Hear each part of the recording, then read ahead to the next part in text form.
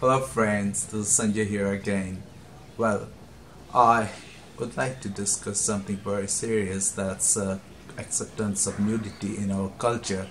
Well, India, as far as I am concerned and my country is, we always accepted nudity in fine arts. That's very clear from the images that we see in our temples and our architecture in various places, and that's thousands and thousands of years old. And acceptance of even erotic art in India, yes, we had a lot of acceptance. You can see all kind of eroticism in Khajuraho, Karnataka, and many other temples in India. So it was really traditionally accepted in India, and there was no problem as such accepting nudity or erotic images in our holy place. But this problem developed recently, and this is because of lack of education in our system. Few Orthodox people now talking against nudity, and which is not part of Indian culture, definitely. And that's what I seriously would like to talk about, that this Orthodox people even don't know what the history of India is, and the parampara, and the kind of our culture has always accepted the Digambar state of mind. I mean, Digambar, our Shiva was Digambar, Kali was Digambar, and Jain always had a Digambar saint. Even I heard Buddha was also Digambar in his first few years of his life. So Digambar is a state of your mind when you give up your shame or lajja that we talk about, because Digambar is very much accepted in our own culture. And if I go to Europe, well, nudity is almost accepted most of European countries, and I find very much most of the galleries and the museum represent art which has got 70% of nude art. Well, purity and nudity are very closely attached, because today there is a nature club around the globe, and the nature club has members who accept nudity as the natural gift of God. And nudity is really a natural gift of God.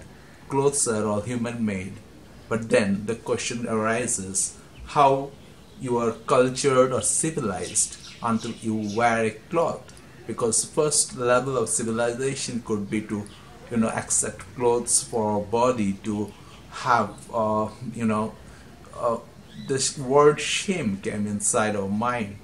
But then we have lots of things to talk about, because it takes a lot of time. If we like to debate about this particular issue, it's a very big debate.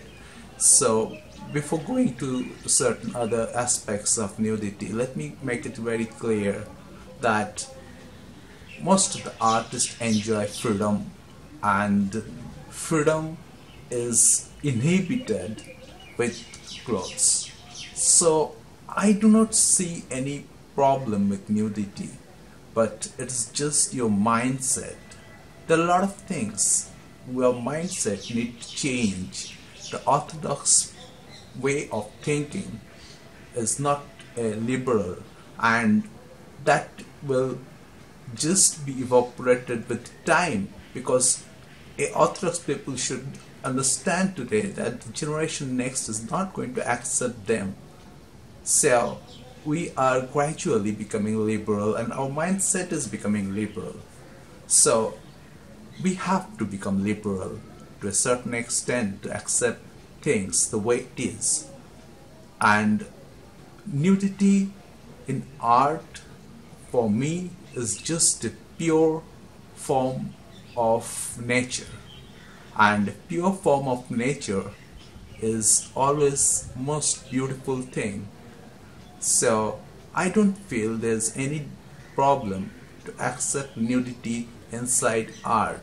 But there are a lot of people who are thinking about even censoring art, because they think that children's coming inside the gallery and watching the nude paintings may have a problem in their mindset. I think that's the problem with your mindset, not the children. Children will accept those things very easily because generation next is going to be smarter than you people. So nudity should be accepted, and there is no problem in accepting nudity unless you have a very biased set of mindset. Thank you so much.